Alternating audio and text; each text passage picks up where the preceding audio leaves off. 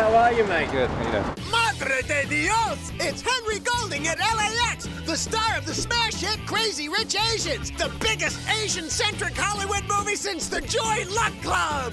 Which is pretty pathetic, because that came out 25 years ago. But Henry is also one of the front runners right now to be the next James Bond. Yes, he'd be the first British James Bond! Sorry, did we say British? Because we meant Asian.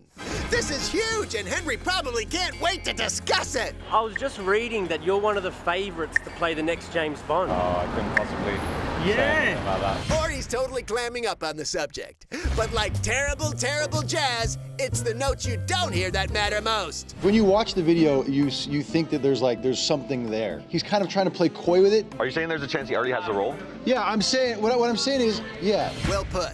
But yes, Henry's silence speaks volumes. You think it'd be a good idea? Maybe. If they call, would you be down? Can't possibly say.